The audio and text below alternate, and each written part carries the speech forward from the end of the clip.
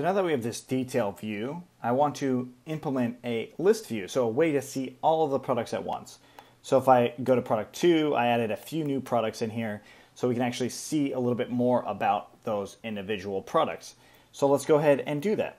Now if I jump into our views here, we want to create a list view.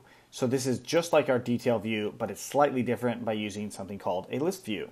And if we look at the Django documentation, we see the Django list view here. Now, what a list view does is it's exactly what it sounds like. It lists out the objects that are associated to whatever is being shown here.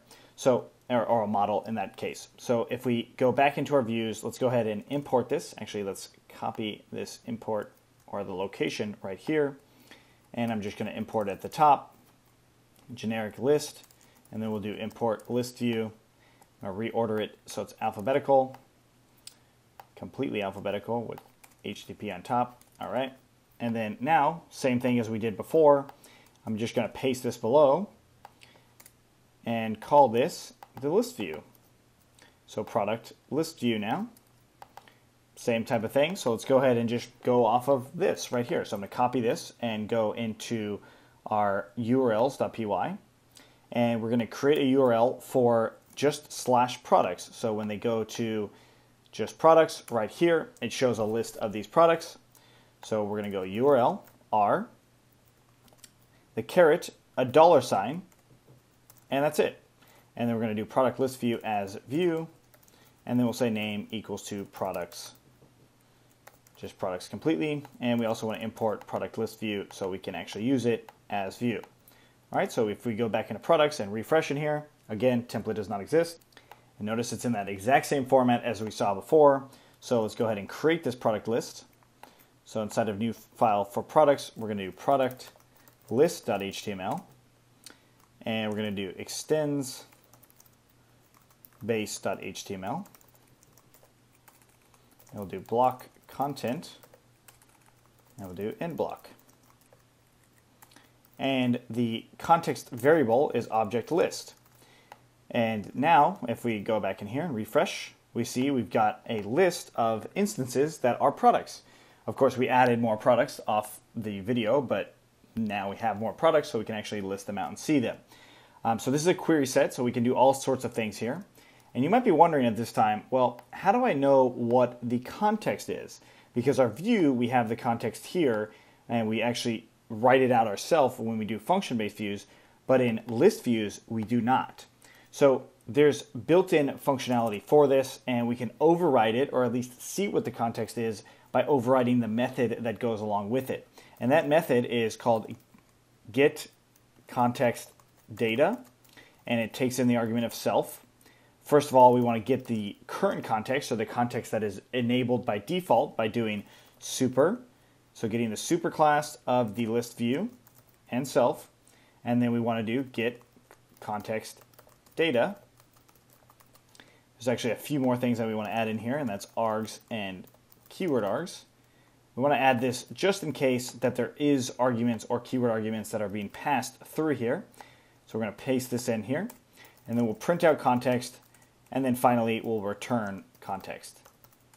So by default, this is actually what's going to be activated when you are running this. And this is overriding the original context data inside of this list view. So let's go ahead and print out this context so we can see the context itself. We refresh, and we look in our terminal, and this gives us all the different context. So it looks for a paginator, which we don't have. It gives us the context variable of object list. That's what we used in our template. And then it gives a page object and a few other things, and then it also gives product list, which is the model underscore list. So even if you forgot that it in the list here, you could also use product list, so the model name list, and it'll give us the same thing. But let's use object list, and we'll do that. So there's other things inside of this view that you can update the context to. So if you wanted the context to have additional variables, you could just add the dictionary here, and then you can use those inside of your template, such as now. And let's go ahead and make now as a function. To do that, we'll do from Django.utils import timezone. And then we'll set the context of now to timezone.now.